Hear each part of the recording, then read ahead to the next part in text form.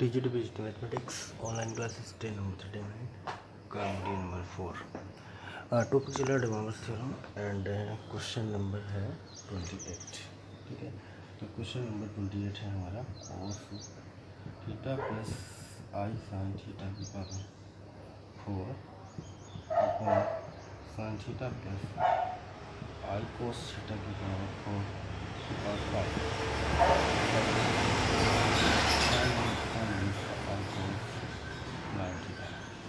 ठीक है, ये क्वेश्चन दिया हुआ है। अब लेना है इसका हमको एलएचएस से ये प्रूव हो सकता है। ऊपर जो टर्म दिया है कोस थीटा प्लस आई साइन थीटा है। ठीक है, तो नीचे वाले टर्म को भी कोस थीटा प्लस आई साइन थीटा के टर्म में बना लेते हैं। यहाँ से आई कॉमन निकालेंगे तो आई की पावर 5 हो जाएगा और ये बचता है 1/i sine theta plus cos theta की पावर 5।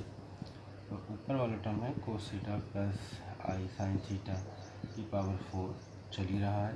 यहाँ पे आई की पावर 4 इंटू आई लिख देंगे। आई की पावर 4 है वो 1 हो जाएगा, आई स्क्वायर का स्क्वायर यानी आई की पावर 4 1। और यहाँ पे आई से मल्टीप्लाइंग डिवाइडिंग करेंगे आई upon I square sine theta plus cos theta की पावर 5। तो ये हो गया कोस थीटा प्लस आई साइन थीटा की पावर 4 1 इंटू आई, यहाँ पे आई स्क्वायर की वैल्यू -1 माइनस आई sine theta plus cos theta की पावर 5।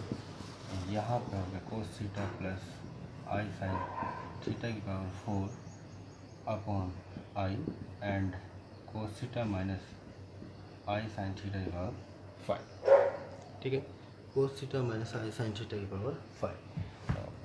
नेक्स्ट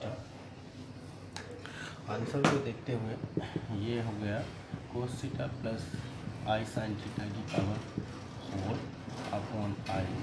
यहाँ लिखेंगे इसको कोस माइनस थीटा, ये कोस माइनस थीटा वहाँ पर प्लस कोस थीटा होता है and I sign minus theta, sign minus theta minus sine theta होता है। ठीक है, की पावर 5 माइनस थीटा पावर में आ जाएगा। तो ये हो गया कोस थीटा प्लस आई साइन थीटा की power 4 upon I and cos theta plus I sine theta की पावर -5। ठीक है, अब ये पावर आ जाएगी कम्प्लीटली यहाँ ऐड हो जाएगी। तो 1 upon I cos theta plus I sine theta की power 4 + 5 9। 1 upon I cos theta plus I sine theta की पावर 9। डेमोइवर थ्योरम को यूज़ करेंगे 9 एंगल में आ जाएगा 1 अपॉन आई कोस 9 थीटा इसका आई साइन 9 थीटा।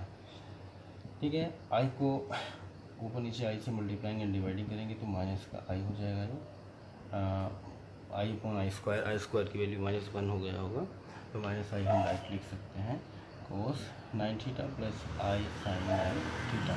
मल्टीप्लाइंग कर देते हैं।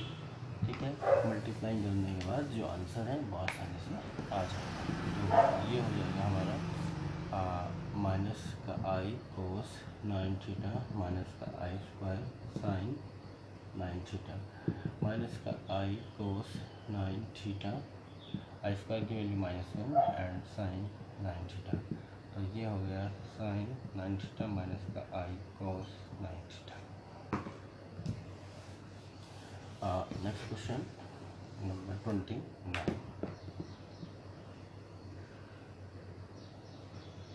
ठीक है, 28 हो चुका है एंड 29 नंबर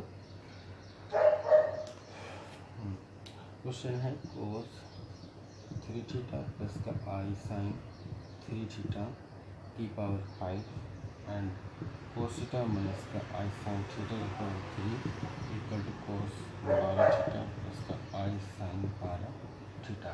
ये हमको प्रूविंग करना है। ठीक है,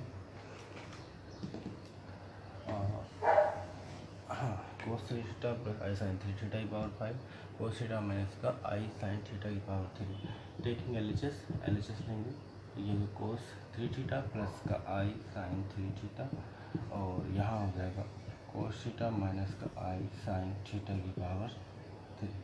ठीक है, तो इसको हम लिख सकते हैं पहला वाला तो ऐसे ही रहेगा कोस थीटा प्लस आई साइन थीटा की 3 थीटा की पावर 5 है, तो 3 अगर ऊपर ले जाते हैं एंगल में 3 और गुणा 5 15 यानी 15 हो जाएगा। और इसको लिख सकते हैं हम कोस थीटा को कोस माइनस थीटा कोस थीटा होता है and I sign minus theta minus का साइन थीटा होगा की पावर 3। तो यहाँ हो गया कोस थीटा प्लस आई साइन थीटा की पावर 15 इंटू यहाँ पे हो जाएगा कोस थीटा प्लस आई साइन थीटा की पावर -3। पावर एंगल में ऐड हो जाएंगे कोस थीटा प्लस आई साइन थीटा की पावर 15 - 3। तो यह हो गया कोस थीटा प्लस आई साइन थीटा की पावर 12। ठीक, 12 है तो पावर एंगल में आएगी, यानी कि कोस 12 थीटा प्लस आई साइन 12 थीटा यानी कि 12 हो गया। ठीक है, कोस 12 theta plus I sign 12 theta. Next question number 30।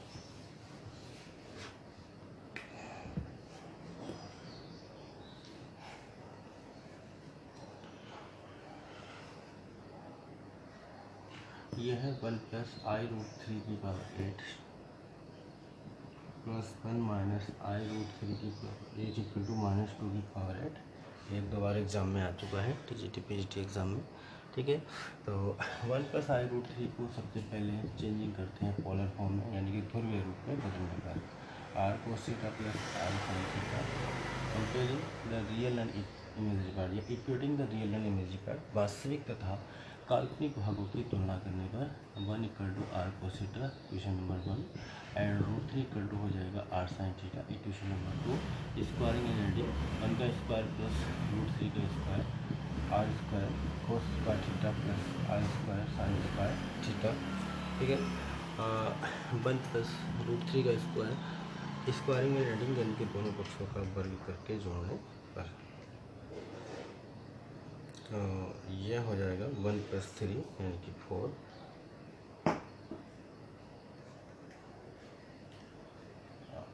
1 plus 3 equal to are square cos square theta plus sine square theta.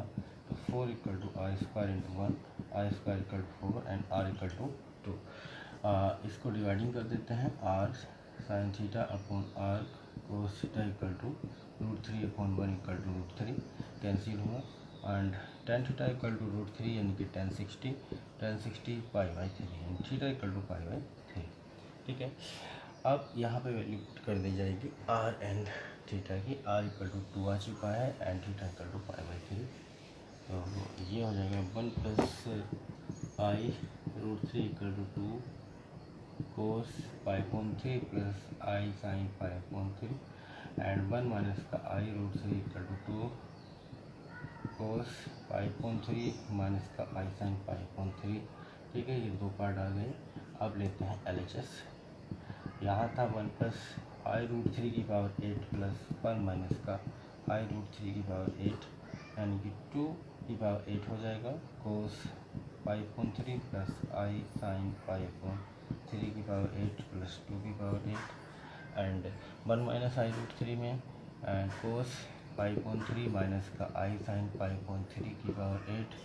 तो ये हो गया 2 की पावर 8। डिवामर्स का यूज करेंगे कोस 8 pi by 3 plus I sign 8 pi by 3 plus 2 की power 8 and cos 8 pi by 3 minus का आई sign 8 pi by 3। 2 की पावर 8 होल ऑफ से कॉमन ले लेंगे, तो यहाँ हो गया कोस 8 pi by 3 plus I sign 8 pi by 3 plus cos 8 pi by 3 minus का आई साइन 8 पाई बाई 3। ये कैंसिल हो जाएगा, तो 2 की power 8 into 2 cos 8 pi by 3 और 2 की power 8 into 2 cos 8 pi by 3 की वैल्यू फाइंड निकल लेंगे। ये आएगा माइनस का 1/2। ठीक है, और कट किया जाएगा माइनस का 2 की पावर 8। ठीक है, यही आंसर आना है, -2 की पावर 8 इसका आंसर निकल आएगा।